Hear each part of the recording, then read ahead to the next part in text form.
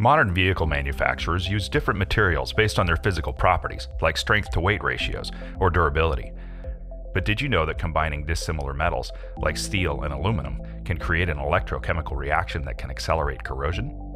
In this short video, we'll explain galvanic corrosion and how separator plates can reduce it, all in about a minute. Galvanic corrosion occurs when two dissimilar metals come into contact in an electrolyte, like salt water. The more reactive metal corrodes faster than the less reactive metal. This is because electrons migrate through the electrolyte from the reactive metal, or anode, to the less reactive metal, the cathode.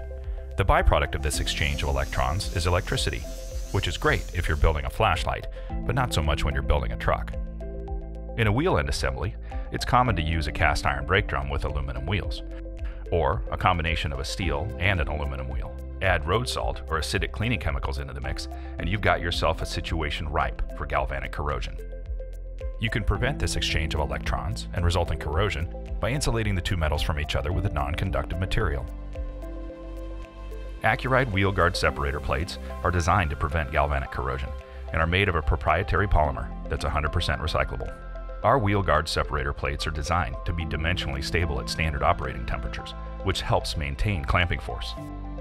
If you would like to know more about Accuride wheel guard separator plates, or anything else about Accuride's full line of wheels and wheel end products, visit accuridecorp.com.